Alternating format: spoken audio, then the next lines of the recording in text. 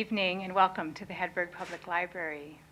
Our speaker tonight is Jim Draeger, an architectural historian and author of Filler Up, The Glory Days of Wisconsin Gas Stations.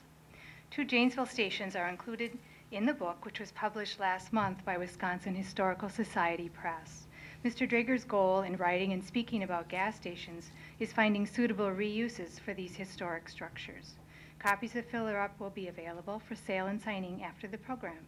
Please welcome Jim Draeger.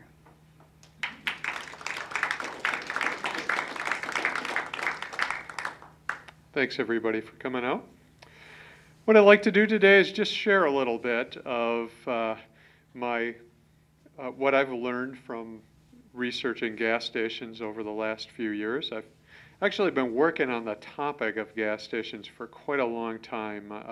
It's really been about 25 years that I've been interested in gas stations, although the more I knew, the more interested I got. It's like any topic in history, the deeper you dig, the more you become fascinated in it. So about 3 years ago, we started working hard on the book, my co-author Mark Speltz and I.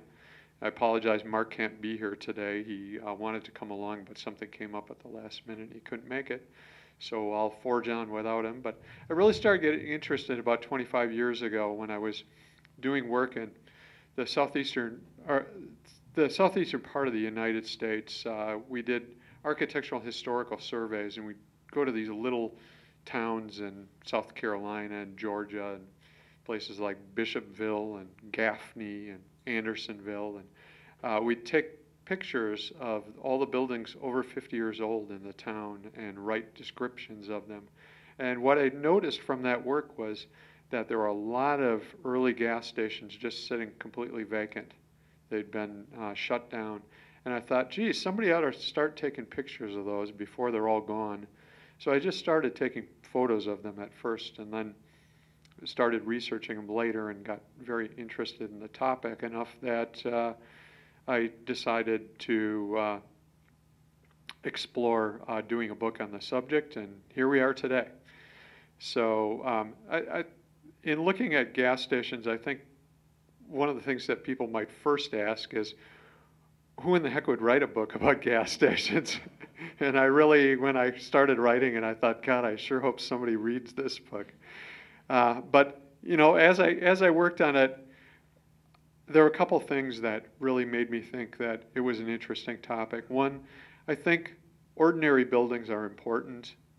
Ordinary buildings that are kind of the background buildings of our daily lives are important. They're as important as the monumental buildings because they help us understand who we are, where we came from, where we're going. And also, I think gas stations in particular are important buildings. I've become quite convinced of that after doing a lot of research on them. Because for one thing, the gas station is really one of the few buildings that everyone shares in common. You know, if you think about the places that every single person uses, there aren't very many of them. The grocery store. That's about the only other one I can think of that everyone uses. So gas stations are part of our shared communal experience, and I think learning more about them helps us understand what that experience of being Americans is about. And I think gas stations are a wonderful way to celebrate the transformations of the country caused by the advent of the automobile.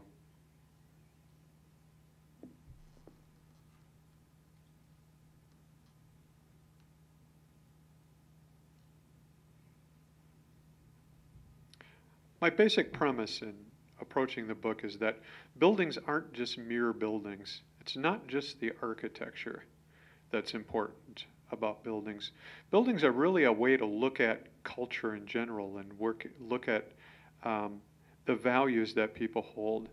Architecture doesn't exist in a vacuum. It's created in a time and a place.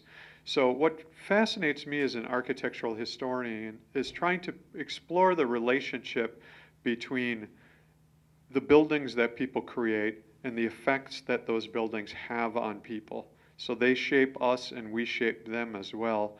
And understanding that relationship is revealing of culture in general. So I really think of architecture as a building is more than just a building, it's a container, and that container holds the stories of the past.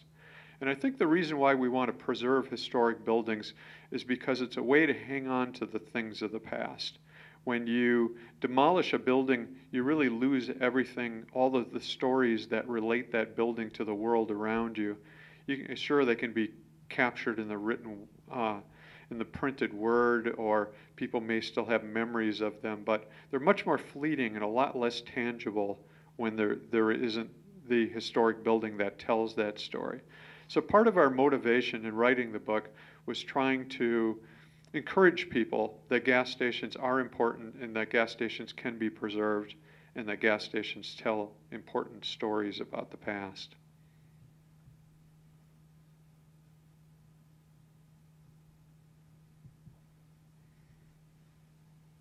When you're researching a book, you're really hoping for accidents. Not necessarily literal like the one on the right-hand side, but you know, one of the great joys of doing research is coming across things that you just never expected. And one of those, these are a couple examples. The one on the right-hand side is an accident that was photographed by a Madison photographer named McVicker. He was sent out by the newspaper to take a picture because the person who was driving the car that you can see, not the one that's overturned, but the other car, happened to be a famous Wisconsin figure. It was Frank Lloyd Wright. And that was Frank Lloyd Wright's 1926 Cord Phaeton, a pretty expensive exotic car for the time. And Wright was driving, one of Wright's students was driving him through Oregon in 1933, and he sideswiped a Choll's floral delivery truck. And the truck spun out and ended up being pushed ahead of Wright's car, and Wright's car just turned it end over end over end over end and rolled it right up against the gas pumps there.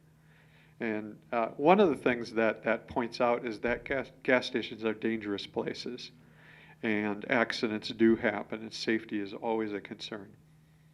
The other is a newspaper clipping that we found when we were looking for something else in the newspaper, and I thought it was just a delightful story. It's the story of a Cudahy, Wisconsin gas station owner named Harry Baumgarten.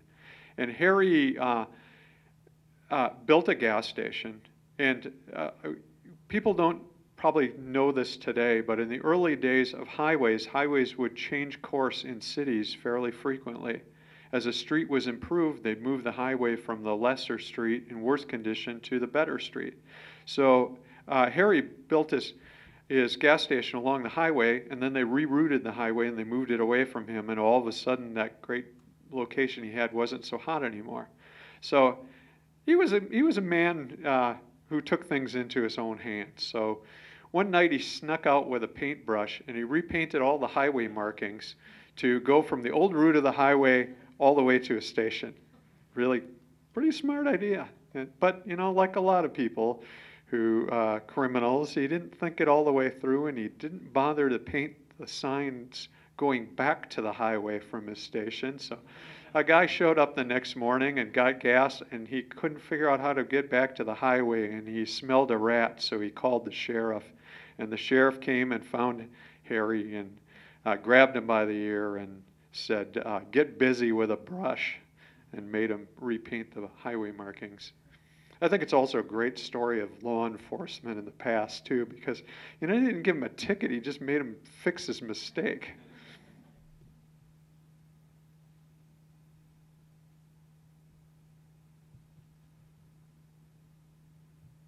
Early on, I realized that to understand gas stations, you have to remember that they're there to make money. They're for-profit businesses. So if you really want to understand what shapes gas stations and how they change over time, it's really important to follow the money and figure out what money has to do with the decisions that people make. In the early days of selling gas, marketing was really not very sophisticated, and it was mostly left in the hands of the proprietors who ran the individual stations. They didn't even have, even the larger oil chains didn't have good standardization of their signs, and when they bring the signs to the stations, people just lean them against the building or prop them up in the median. It wasn't very sophisticated. So it left people to their own devices. And a lot of the gas stations in the early days were mom and pop businesses. They were startup businesses. So there were a lot of creative entrepreneurial people out there who had started gas stations, and they did all sorts of different things to try to attract business. And I've clipped just a couple of what I think are colorful examples of that creativity.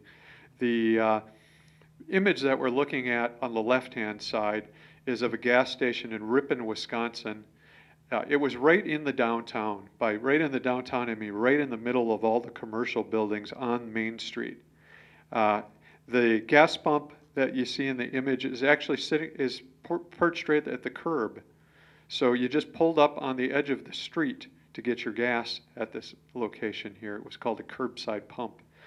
And the proprietor of the station standing there next to the gas pump, and next to him you see a little oil can dog made out of oil cans.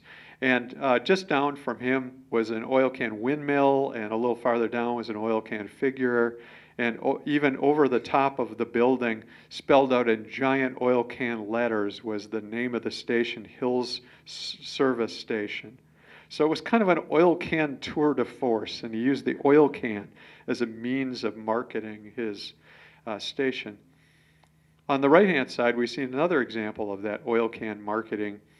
This is a station in Madison, Wisconsin, Hellickson Service Station, which sold Penco, which was a Madison-based independent brand. And they built a parade float for a parade with a miniature replica of the gas station done in oil cans on the back of this truck. And at an event a couple weeks ago, I met a guy who was on this float in 1933. And he told me that as they were driving down the street, the oil cans were falling off of the building onto the kids that were sitting on the parade floats. It won the first prize for the parade that year, too.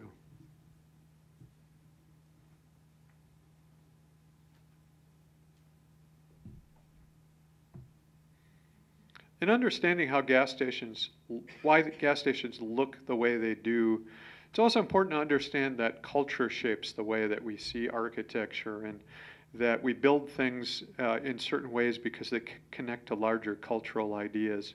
And here are a couple of examples of that phenomenon.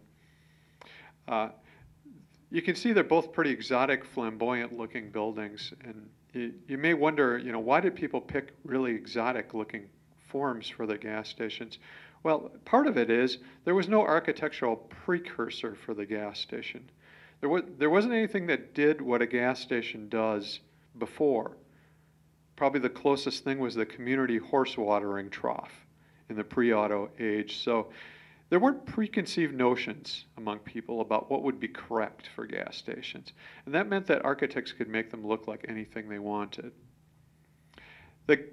I think these buildings really celebrate the changes that happened as a result of the automobile. In the 19th century, most people never went 30 miles from the place they were born in their entire life. Just 30 miles. In the early 20th century, once the car came on the scene, you could do that in a Sunday drive. So it expanded the world of people greatly. And so architects were trying to find a way to embody that new spirit of adventure. So they picked imagery for their stations that connected with people's love of travel and sense of exotica and sense of adventure. So both of these stations are meant to appeal to that, and the imagery for this is really taken out of popular culture, movies of the time, books, world's fairs, things like that expose people to broader culture.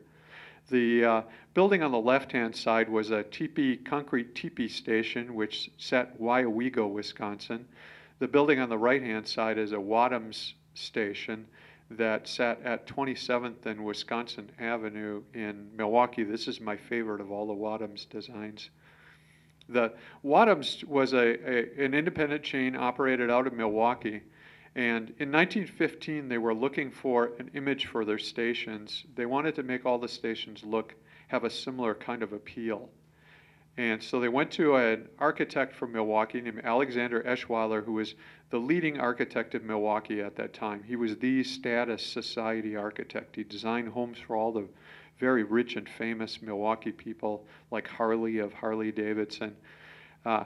So it's interesting that they went to this elite architect to design something as simple as a gas station. But he came up with this pagoda design, and I think his design was really visionary. And what was so interesting about it was he understood that gas stations had to be functional. So at the bottom of his design is just a glass box. It's just simply a very simple building with lots and lots of windows running all the way around, so you can see everywhere on the site. And on top of it, he added this tremendously flamboyant pagoda roof, which was meant to capture the imagination of motorists as they came by. And he wanted his buildings not to look like any other gas stations, so people would really see them and remember them. And I think the brilliant stroke that Wadhams had in wanting to make these stations all look alike is they understood that people were loyal to their local station.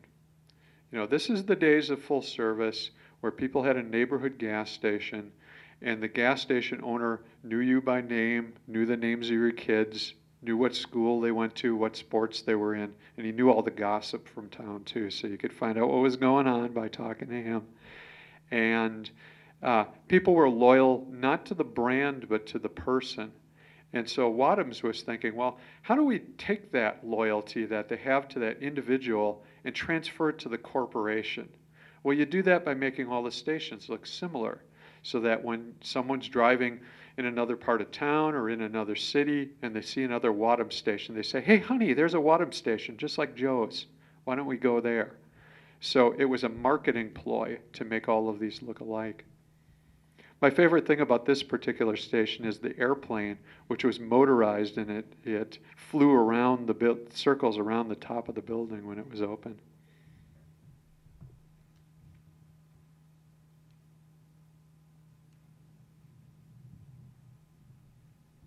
Social trends also inform the way gas stations looked.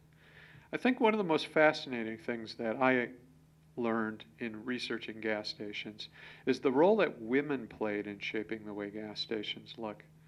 In part, gas stations began looking like these domestic-looking stations like houses because of the encroachment of gas stations into neighborhoods.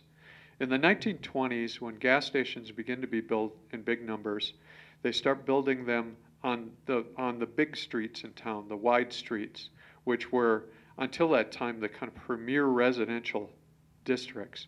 They tear down a house and they put a station up, and in the early days, gas stations were just wooden and tin slapped together shacks, and they were ugly and smelly and dirty and dangerous, and people didn't want them in their neighborhoods. So the genius that gas station designers had was to understand that if they were building in these residential neighborhoods, they'd get a lot less pushback from people if they made them look like houses. So they made them look like the houses in the neighborhoods that they were building them in, so that they fit in better. And it also, people would be much less likely to criticize something that looked like their own house. So it was a way to appease the concern that people had. But women played a significant role in it because women were major customers of gas stations, especially in the 1920s. In the teens and 20s, the wealthy owned cars. It wasn't a middle class thing. It wasn't a working class thing. It was purely a plaything of the rich. And although men bought cars, women drove cars. And there were a lot of women who were stay-at-home wives who had a lot of leisure time on their hands and would go out and drive. And the gas station owners understood that they were a significant part of the market. By the mid-1920s, they started writing about it in their literature and talking about it. And you can see it architecturally in the stations. And one of the things I want to point out to you that shows that is On the station that we're looking at on the left-hand side, there's a little door around the side of the station. That's the ladies' restroom. And the ladies' restrooms, beginning in the 1920s, were always located on the side of the building, around the corner. And that was a recognition that the gas station space itself was really a man's space. The interior was a masculine space. So rather than make women go through the man's space to get to the restroom, they tucked it around the side. And they often embellished it quite a bit. You could see ladies' rooms that had statuary niches on the sides and garden gates to go through them and elaborate landscape paths that would lead you to them, light fixtures over the tops of the doors as well. But they understood that these women were also very affluent women, and they had expectations about the kind of service they would get and the kind of and what gas stations would be like for them. And the station on the right-hand side illustrates that. That station was located on State Street in Madison, and in a contest, in a national contest, it was voted the second most beautiful gas station in America. And it was really quite a sight. There were rocks with lights hidden underneath them that illuminated at night. You can see it has very elaborate roof, castle-like appearance. And it was also really outfitted to appeal to these upper middle class people by making it look like the kinds of houses that were popular among that class in suburbia. Beyond that, they also tried to attract women by placing amenities in the stations that would appeal to them. A station like that, perhaps a third to a half of that gas station was devoted just to women.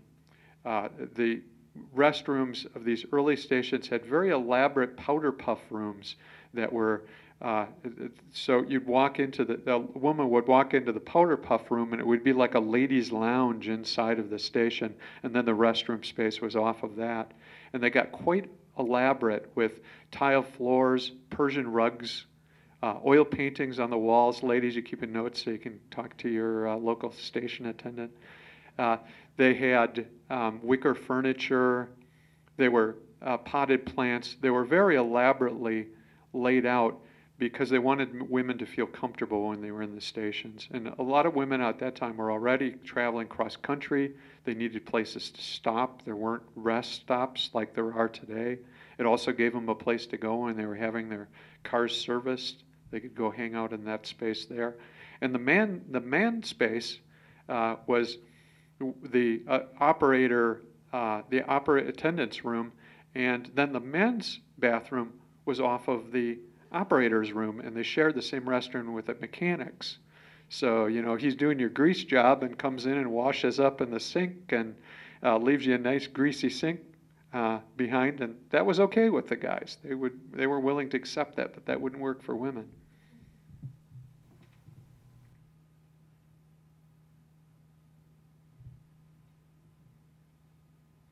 Institutions played an important role in shaping the way gas stations looked as well. Local institutions, city governments, regulated the construction of gas stations through building permits, and the state regulated them as well. In 1931, a state agency called the Wisconsin Industrial Commission had its powers extended to regulate gas stations. Before that, it regulated all buildings that had health and safety issues surrounding them that were sort of public buildings. So they reviewed all the plans for schools and factories and city halls, fire stations, park grandstands, all of those kinds of things. But their powers were extended to gas stations in 1931 because there were safety issues surrounding gas stations that were rather significant. And I ran across these pictures in the Wisconsin Historical Society archive collection when I was doing research for the book. And I thought, ooh, something really interesting happened here. And they were taken by that photographer I mentioned before named Angus McVicker. And he kept a photo log of all his photos, so we knew the exact date that this photo had been taken on. So we went into the Wisconsin State Journal newspapers and looked up the story, and lo and behold, there was a fantastic story involving what happened here. And the Wisconsin State Journal printed an eyewitness account of what had happened. A man had parked his car across the street, gotten out, and turned around just in time to see everything that happened here. And he told a fantastic story in the paper, which made for great reading. But what had happened was this station's attendant was standing next to the building, and he was talking to his brother, and the station blew sky high. The roof blew up in the air, the walls exploded out, covered the two of them in rubble. The area where the pump island was picked up. Pieces of concrete that were 10 feet by 20 feet were picked up about 20 feet in the air and flipped upside down. And a man was walking down the sidewalk in front of the station. He was blown out into the street by the force of the explosion. So it was just a catastrophic explosion. After it happened, well, I should say that they were not hurt. The attendant and his brother were hospitalized for minor cuts and contusions, but they survived. And the Wisconsin Industrial Commission went out the next day and started investigating the cause of it. And what they determined was the station was built on the site of a house. They demolished a building and built the house there. They'd filled the basement excavation with gravel and built the station. And vapors from the gas tanks seeped into the gravel, and then there was a short in the wires that ran underground between the station and the pumps, and as soon as that short happened, it sparked all of that gas vapor and blew it sky high. And even more remarkably, that was the second gas station explosion that year in Madison. So it tells you why the government got involved in regulating gas stations. But by doing that, they also made gas stations more alike each other by enforcing uniform standards in construction and layout and design that made gas stations much more similar to each other.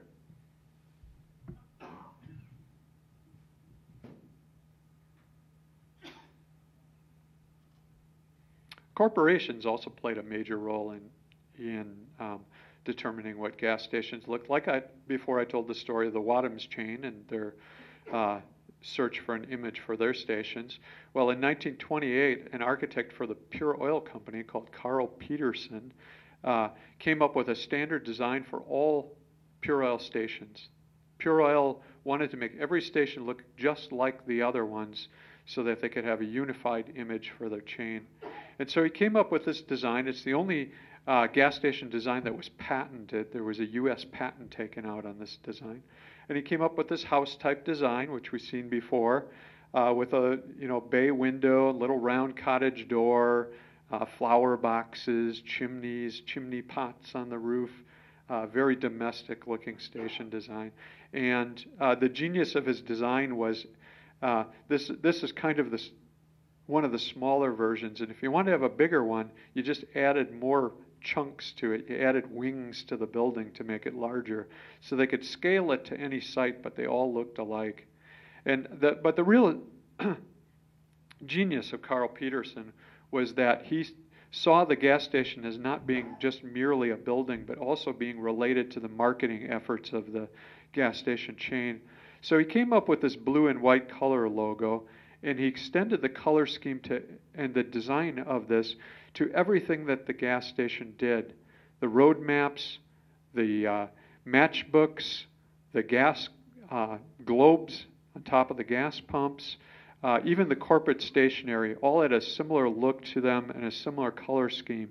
And that's really the beginnings of corporate branding in this Pure Oil station. So when you see that Nike swoosh today, and you think about how powerful that is as an icon, it really got its start with the Pure Oil chain.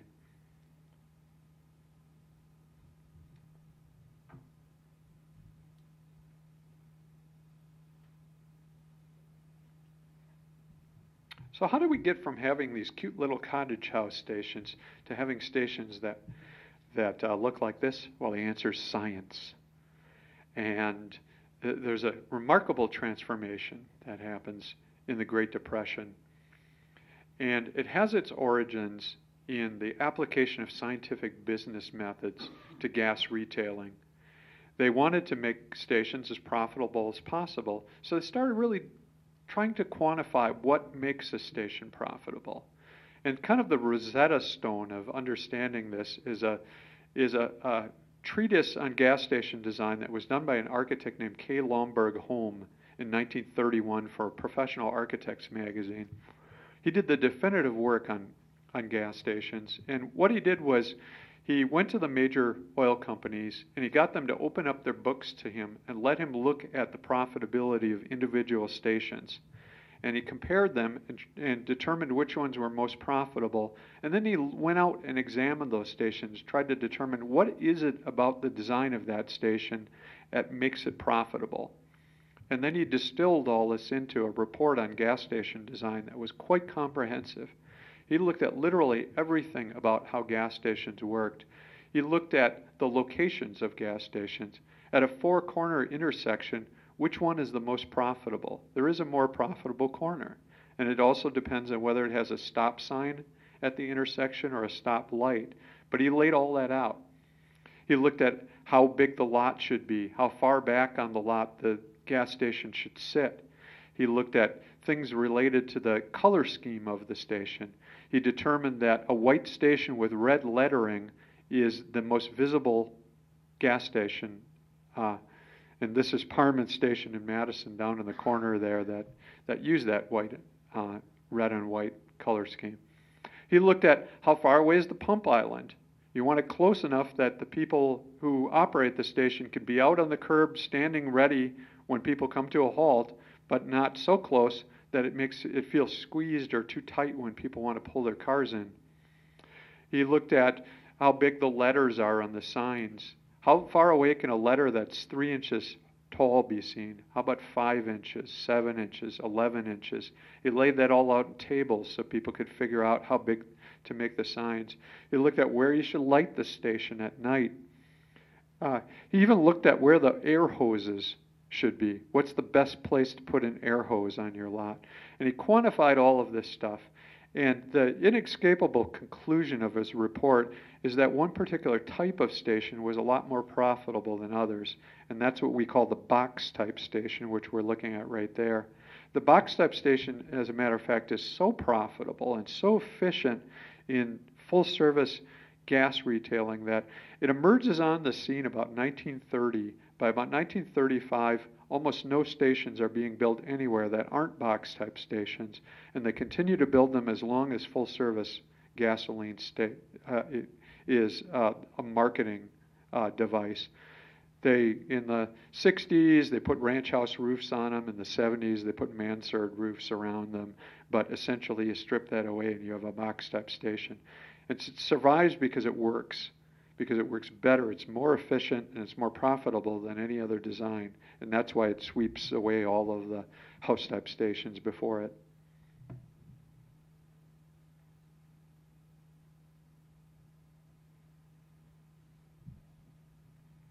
If gas station owners had a motto about gas stations, it would probably be quicker, cheaper, stronger. They were always looking to innovate in the construction of stations to try to find out ways to make them cheaper and to make them better, because as chains were expanding and they're trying to build territory, they have money tied up in every building in their chain. So the cheaper they can build those buildings and still have them be functional and working, the more stations that they can put up. And gas stations take a hard beating. They're a building that gets abused, so they had to build them pretty stoutly in order for them to survive.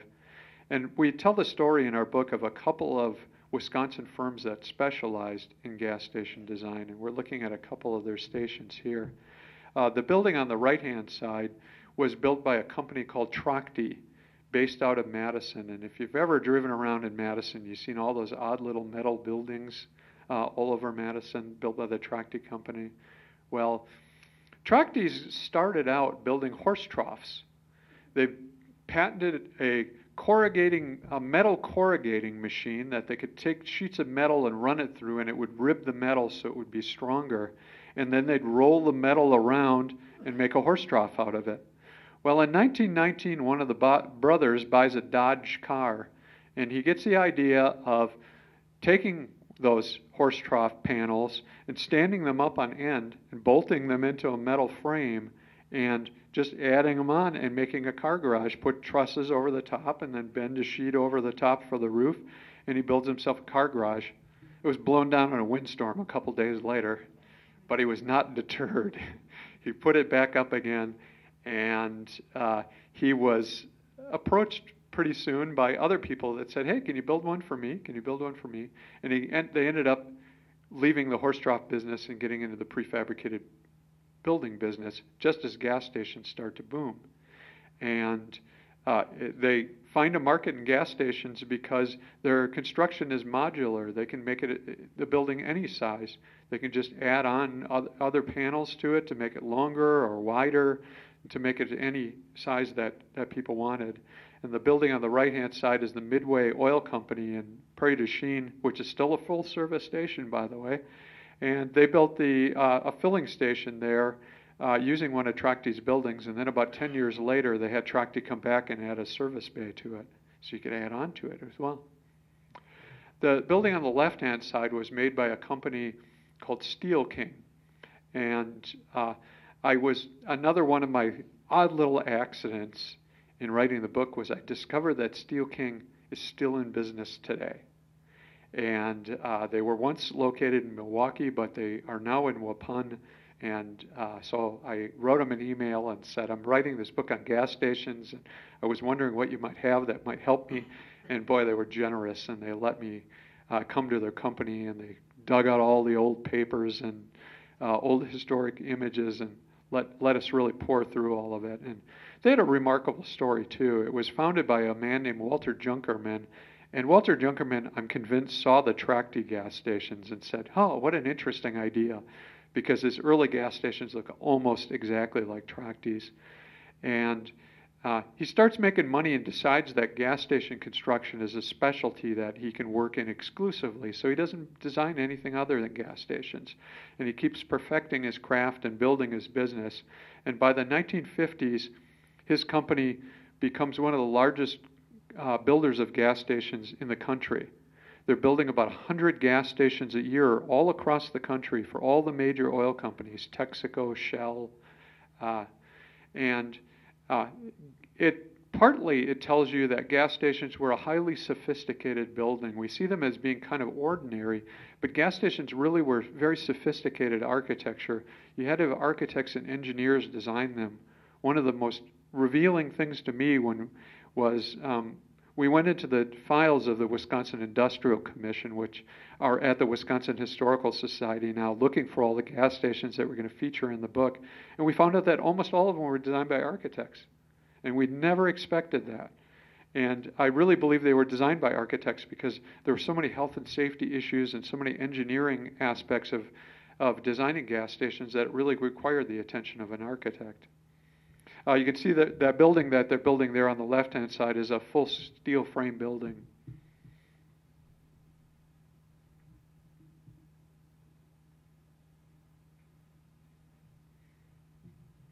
Steel King got out of the business of building gas stations, by the way, once fill service went away. But they found a new niche in the business, and they make gas station canopies now. So when you go to your full-service station, there's that big canopy hanging over your head. It could be a Steel King canopy. They're one of about a dozen companies in the country that do that. The most constant theme about gas stations is change. Gas stations are ever-changing. They're among the most changeable of all buildings. Almost every gas station ever built has already been destroyed. They mostly are gone. There were thousands of gas stations across the country. Madison in 1928 had 215 gas stations, and virtually none of those exist. Just a handful of them exist today, and they're almost unrecognizable, every one of them. So it tells you that gas stations are ephemeral.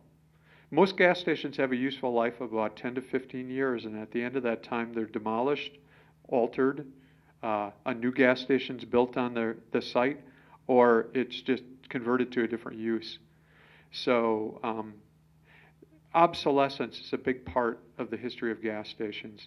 You've got to keep changing all the time and innovating, or you're going to become obsolete. There's never been a lot of money in gas retailing. The profit margins are fairly thin. So if you're not keeping up with the latest trends, you can better bet that your competitor down the street is, and they're going to force you out of business if you don't change. One of the big questions I had when I was researching gas stations was, how do we move from full service to self-service, and why in the world did that happen so fast? Because full service lasted for a very long time. The whole economics of gas stations was built on the full service model, which emerges in the mid-1920s. And the notion is provide all auto repairs and provide pump gas, check oil, wash windows, provide full service at the stations. And indeed, it's a very profitable package for gas stations until the 1970s. And tracing the story of what happened there was quite fascinating, and it's an amazing story. Gas stations, beginning in the late 1960s, gas stations start facing new competition from quarters that they never had competition on before. Competition comes from what the trade industry called high-volume pumpers. High-volume pumpers were gas stations that had more than one pump island. Instead of having 2 or 3 pumps on an island, they may have 3 or 4 or 5 or 6 pump islands, all with pumps. And the way they affect the regular gas stations is it allowed them to shave the profit margins thinner because they made up the profit in volume so they could undercut the prices of the mom and pop stations, the smaller ones. So all of a sudden they're having price pressures pushed on them on that side. On the repair side of the business, there are many different specialty repair places that emerge. Oil change places, muffler shops, all of the places that did specialty repairs like tire centers. All of those places come and they take out the most profitable repairs out of the gas station. Gas stations had to have trained mechanics on staff to do these repairs, and cars are becoming more and more complex. You're getting fuel-injected cars, electronic ignitions, and these guys have to be trained to repair this. You need expensive diagnostic equipment, and you need a lot of repairs coming in the door to do that. And with these specialty places coming in, they steal out all the bread and butter work, and the gas stations are left with the very expensive, time-consuming repairs that are not as profitable as the other repairs they were doing. So they get squeezed on the service side, too. At the very same time, self-service emerges. And self-service really gets its start in Texas with the 7-Eleven company. They have a chain of convenience stores, and there's an independent oil jobber that recognizes that they've got these big parking lots, and they got people in the buildings, and they're taking money, and that if you could convince them to put pumps in the ground and pay them a percentage of the take, he could get free labor and sell gas. So he goes to 7-Eleven company and convinces them to do an experiment on 7 or 8 of their stations in Texas. And 7-Eleven's taking all the money, right? So they get to look at the books and they're seeing what's coming through, and they went, ooh, there's a lot of money coming through here. And so they cut that guy out and they go it alone, and they expand self-service gas stations to the 7-Eleven chain in general, and the convenience store / gas station is born. All of this stuff happens just as the OPEC oil embargo comes about. Gas prices skyrocket.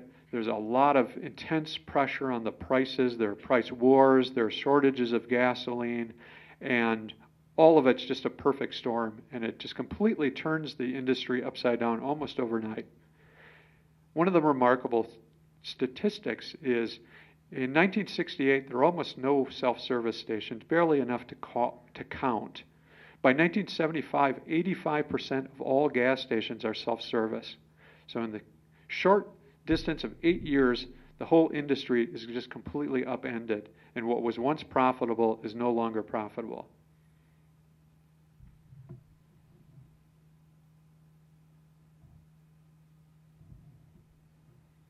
And the new model becomes convenience store with attached gas station. This is the most recent gas station that we put in the book. It was finished about 3 years ago. It has a Steel King canopy, I found out later after the book went to press. And the interesting thing about this station, the reason why we put it in the book, is it reflected the power that communities have to shape the way things that look in their communities. There had been a mobile station here, and they wanted to expand and add more pumps. And Mequon said, sure, we'd love to have you do that, but you better make the station look the way we want it to look to fit into our community. So they built a brick station with a lot of ornamental brickwork. We're looking actually towards the back side of the station. The front side is landscaped. It has a pond. It has plantings. It has it looks like a little kind of cottage from the street side, and then back behind are all the gas pumps. In case you think gas stations make a lot of money on gas, this guy said in an interview that he makes more money on bottled water than he does on gasoline. So the profits continue to be thin for the operators of gas stations. The money's all going somewhere else.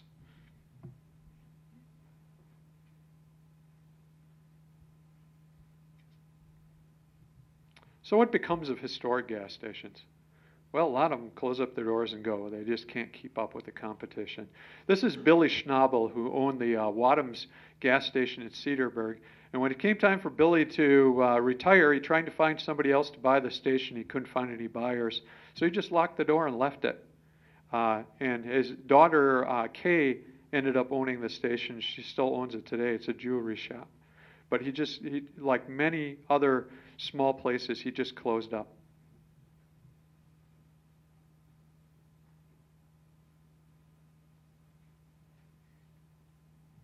Even the major oil companies had tremendous problems because of the changes in the industry. The oil companies found themselves sitting on thousands and thousands of outdated, outmoded gas stations that once were profitable and no longer were. And so they left them by the droves. They just abandoned them in cities, boarded them up, and walked away. This is a station in Wauwatosa that we photographed in 1981, and this was the face of many cities in the 70s and 80s as we made this transition from full service to self-service. These stations were abandoned in large numbers, and there were tremendous problems for the cities because they didn't know what to do with the locations. There were so many of them, it was very difficult to deal with. And one of the things that came to light as these stations were abandoned and people began trying to reuse them is that there was a tremendous environmental problem lurking underground, that leaking tanks had gotten into the ground below these stations and contaminated the soils. And so the government stepped in and they created new restrictions for gas stations. They now have to have monitoring equipment in the ground to detect leaks. They have to have modern tanks. You have to replace your tanks on certain schedules, and you have to buy very expensive liability insurance to pay for soil contamination. But that we were stuck with the problem with all of these existing stations, and it made them almost unusable because the banks were scared to death to lend money on them. It wasn't until brownfield legislation that created grants to remediate these sites that the sites became bankable and people could get loans on gas station sites and redevelop them and use them for other things. The cities responded by trying to pass moratoriums on construction of gas stations, trying to force companies to use the old stations, or some cities, if you had say a mobile station, you wanted to build a new mobile station on the edge of town, you had to demolish an existing mobile station in town first to try to get rid of the vacant stations that were in stock.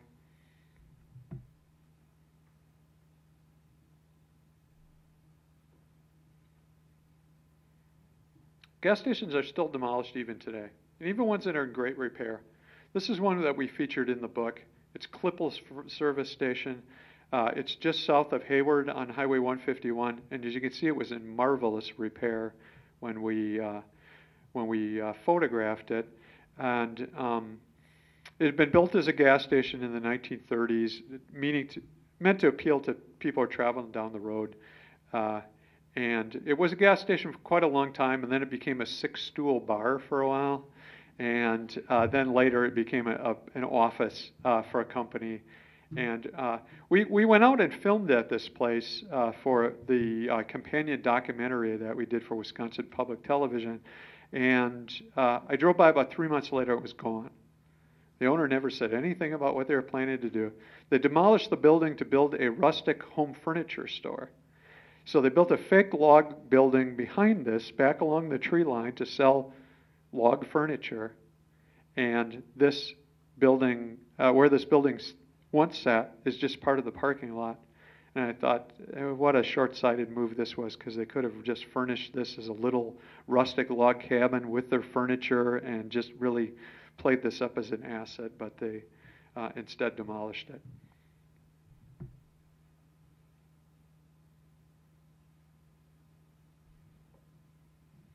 It's not all gloom and doom, though. There are success stories out there, too, and we celebrate some of those in the book. This is my favorite of all. This is the Copeland Service Station in Milwaukee. This service station was built in 1937 for the Copeland family. It was built by a Milwaukee architect who has the best architect name I've ever heard. Are you ready for this? His name was Urban Peacock. What a great name. And he designed movie theaters, better yet. So, work was probably getting a little slim for him in 1937, and he picked up the design for this station and did this nice little streamlined design. It was run by the Copeland family for a few generations, and then when everything fell apart, the Copelands got out of the business and sold it off, and a couple of owners owned it over time, and then the last guy that got it was kind of a shady character, and he left the station, just ran away from it, and left it abandoned and with soil contamination underneath. And the city of Milwaukee decided that they were going to tear the building down. They got ownership of it through back taxes. They decided to just clear the site. It became a poster child for bad buildings in Milwaukee. It was actually, a photo of this was in an aldermanic newsletter with a headline, "Help Rid Your Community of Eyesores." And the article was about, if you see buildings that look like this, you should call the city and we will condemn them and demolish them. So it slunk about as low as any building could possibly go. But the people who lived in the neighborhood were really fond of this station. They remembered it being a community center in the neighborhood, and they wanted it to be a community center again. So they got organized, and they found a person willing to redevelop the building, Bob Olin, and he turned it into a coffee shop.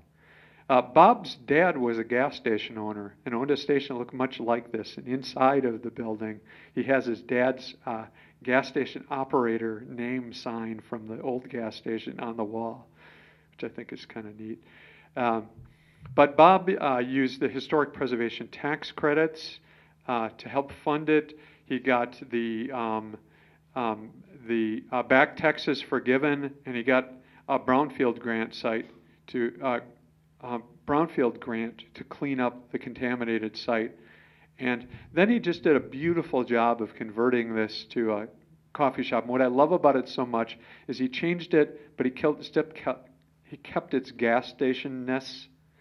The service bay doors that you see there, they're not really doors anymore. They're just windows that look like doors, but it keeps that flavor of the gas station.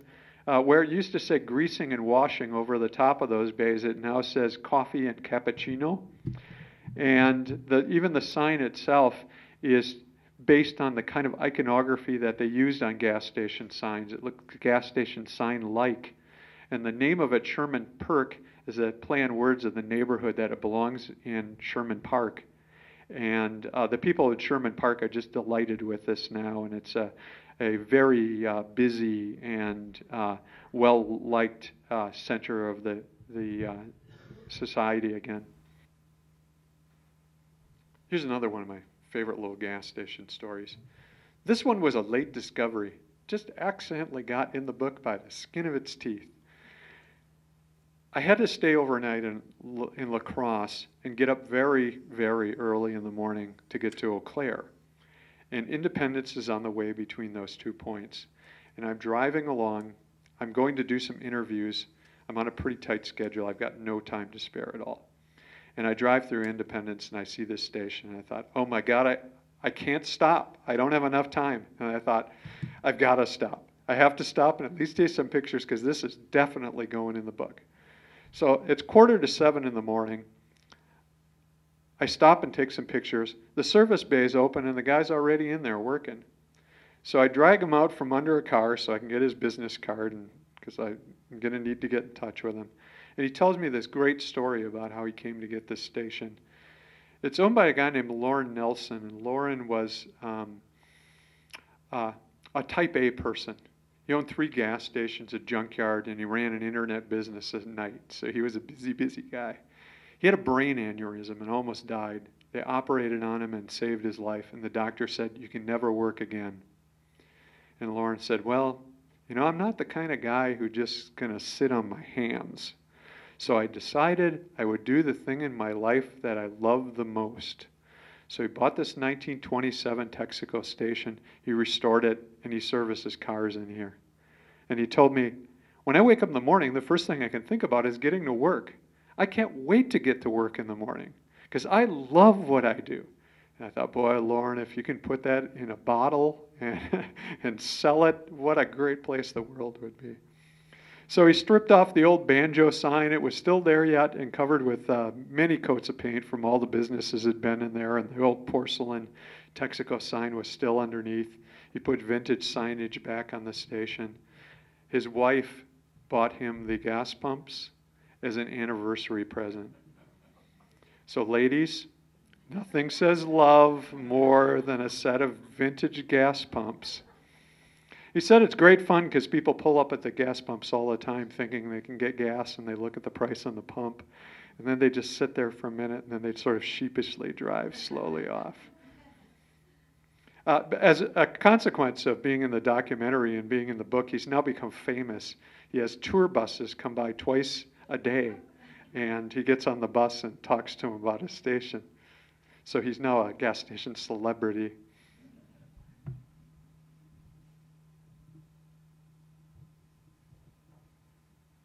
Oh, goody. Here's the time where you get to talk.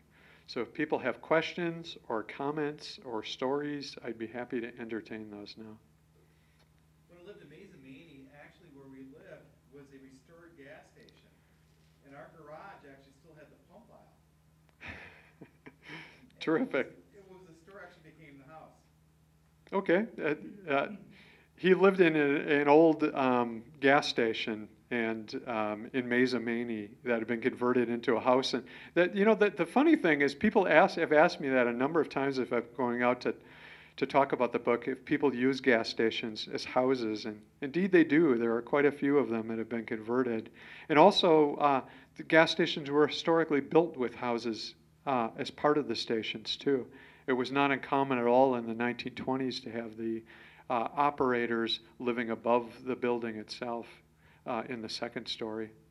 Because running a gas station was a busy job. It was pretty much a 24/7 kind of job. In the documentary, we interview a gas station owner from here in Janesville, Bob Hedgecock, about his station, and he talks about the long hours that he spent at the station, which generally started about 5:30 in the morning when he got up and collected night crawlers to sell for bait, and ended at about 10:30 at night. So the days were very long and the work was very tough. Jim, you told me that one way to save these historic gas stations is to find a reuse. Mm-hmm. Can you say some of the reuses that you've seen? Sure. The question is, to save gas stations, you have to find a use for them. What kinds of uses have we seen for gas stations? There are gas stations that have been turned into custard shops. There are quite a number of those. Madison has a whole chain of custard shops built on old gas stations. They make great coffee shops. The guy who owns the Sherman Perk has actually opened a second coffee shop in another gas station in Milwaukee. They are frequently used for restaurants. I've seen quite a few of those as well. Floral shops.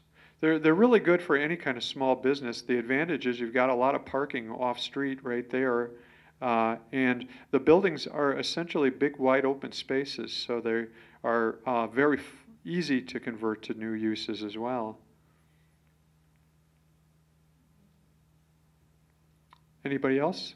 Where are the two stations in Janesville that you mentioned? The two stations in Janesville. Oh, you Janesvillians better help me out with this. One of them is is right next to the police station downtown. It was built as a super service station. And the second one is on on South Center Avenue, and it's right next to a BP station. And the BP station was built to mirror the historic station. That's my favorite thing about going there, is you can see how they framed the roof and the entrance and the little round opening where the clock was to look like the two of them. So if you stand by the little station and you look towards the convenience station, the similarities are striking. My grandsons are very interested in that little station that you just spoke about. What brand did it sell? Oh boy. I think you got me on that one. The question was, what brand did that little station sell? And frankly, I just can't remember what the brand was on that one.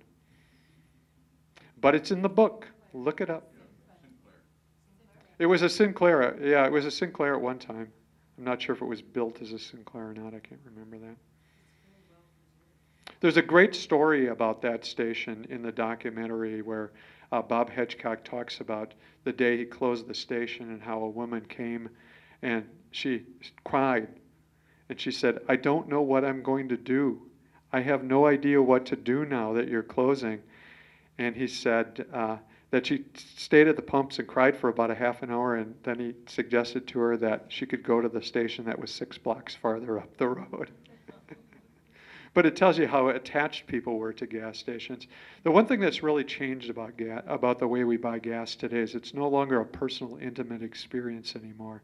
Especially with pay at the pump, it's a faceless transaction. We lose that whole social sphere that was once connected with gas stations. We've got great stories in the book about the way that people talk about gas stations of the past.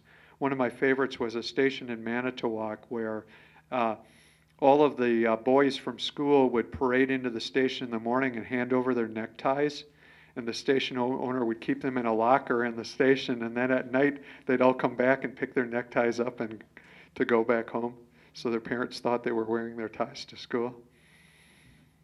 Yes, way in the back. One of the unique brands of these Clark Super 100 gas stations. Do you have any comment or know that people around it? Sure. The question is, do you have any comments on the Clark Super 100 stations? Yeah, we write quite a bit about Emery Clark in the book. He's got a fascinating story. Emery Clark was a contractor in the Depression, and he built a gas station for a guy, and the guy couldn't pay him. Things went bad, and he didn't have the money to pay for it. So Emery was stuck with the building, so he decided to operate the station himself, and he opened it up and started working there. And he went to his wife and he said, "You know, I can't decide whether I should go into the gas business or whether I should be a florist." And his wife said, "Honey, I think there's a lot more money in gas." And boy, was she right. He expanded out from that single station to a chain of stations, and he had an interesting market niche. He only sold one grade of gasoline at his station. He only sold premium gas. And that meant that he only had one tank in the ground, and he only had to have one pump. And so it simplified the startup costs, and it simplified operations in general for a station. And he became quite successful. He ended up buying an oil refinery in Chicago and eventually another one in Texas. And he became the largest independent oil company in the Midwest, and had a chain at its peak that had about 1,500 gas stations. And then when the whole convenience store changeover happened, at that point, he decided to sell out. He was pretty elderly, and he sold out of the business and sold off to a bigger company. That company was a holding company that owned a number of chains of gas stations, and they ended up selling out to yet a bigger holding company that owned even more gas stations. And eventually, they just sold the brand completely out and closed all the Clark stations. And then someone bought the Clark name a couple of years ago. And so the Clark stations that are Clark stations today are owned by another entity that just bought the name as a marketing name.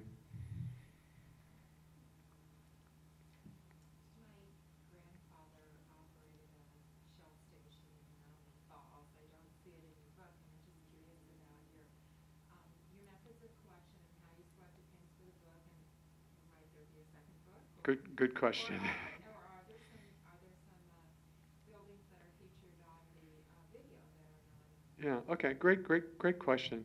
The question is, how did you go about picking the stations and gathering your information, and how did you choose what's going in the book, and are you planning on writing another book, and etc. When we put the book together, we decided to profile individual stations and tell their stories.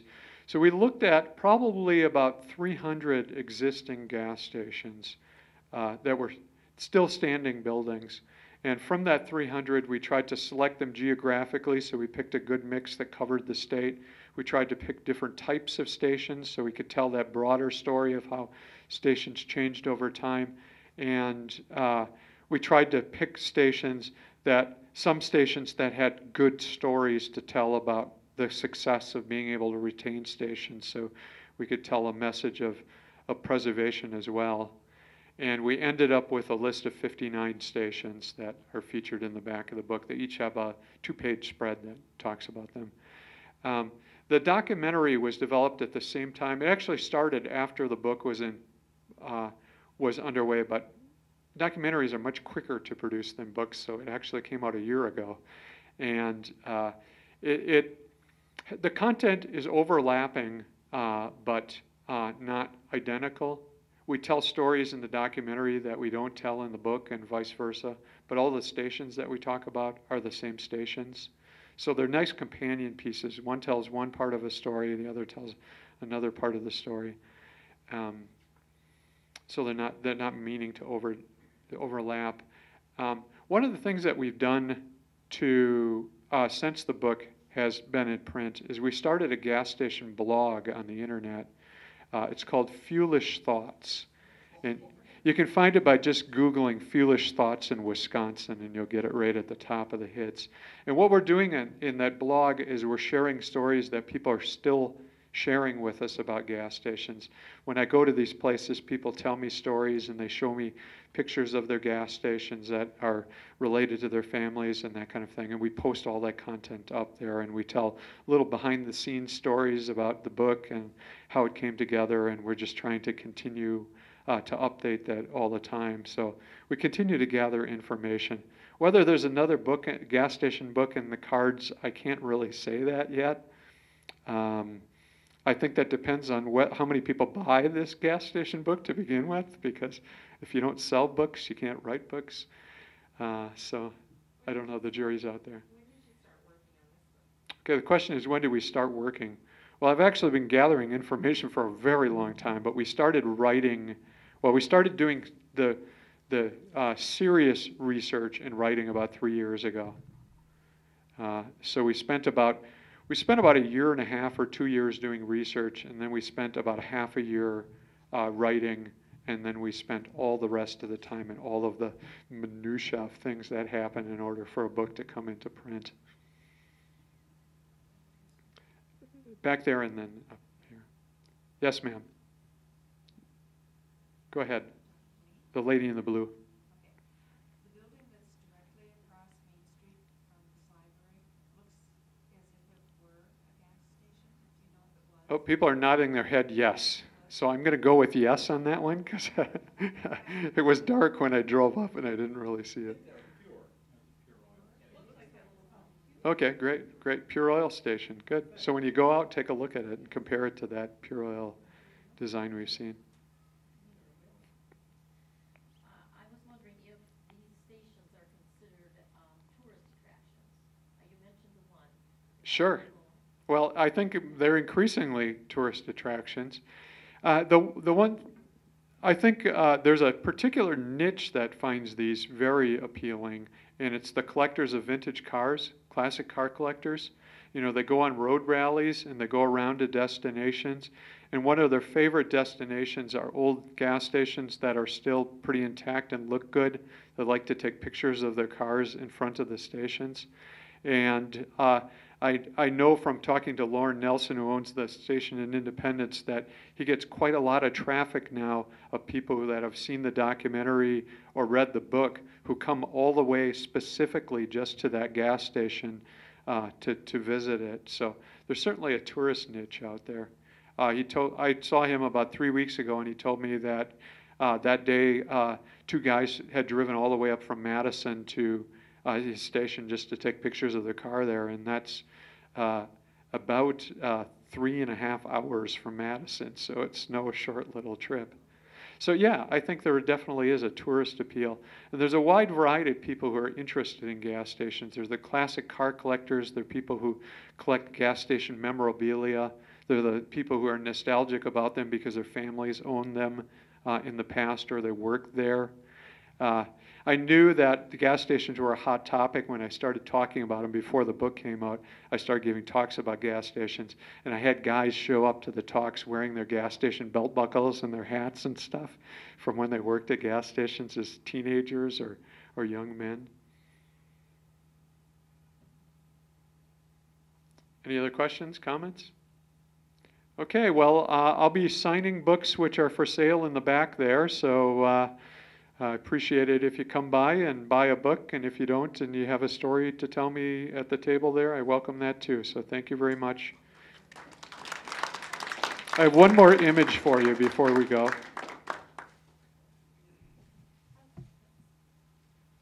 I want to encourage you all to drive with care. This is an image of a young girl with her toy car in front of a gas station. I found countless images like this in doing the image research for the book of kids and their cars in front of the stations. It tells you how much a part of a culture it is. I even found one with a small kid's toy airplane pulling up to a station to gas up. So this one's in Madison. So thank you very much for coming.